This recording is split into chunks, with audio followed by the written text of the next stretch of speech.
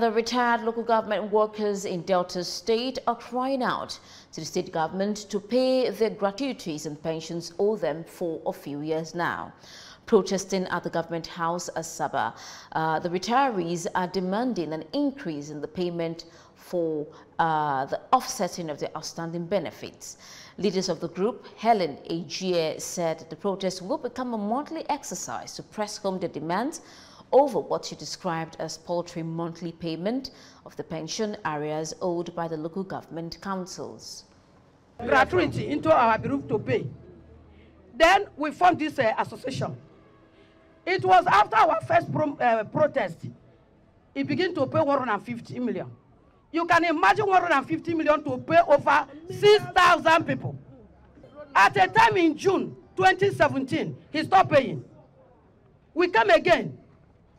It was then increased it to 300 million. Then we appeal to increase this money so that it can, every year people continue to retire, increasing the number. We have called and called. It was just later increased it to 500 million. What is 500 million? I want to tell you also that this is going to be monthly assignment. Next month we are coming again, yes, until he pays everybody from 2015 to 2022.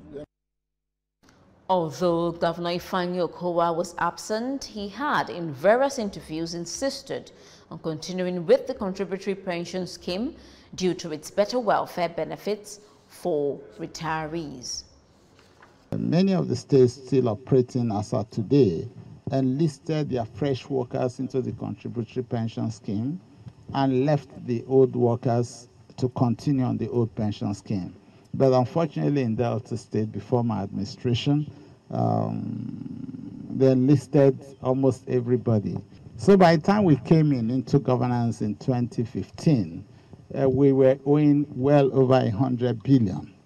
So we have refused, even when we know the difficulty, we have refused to exit that scheme as other states have done. After paying for the contributory pension and paying the old pension, we were paying for the backlog on a monthly basis about 500 million monthly.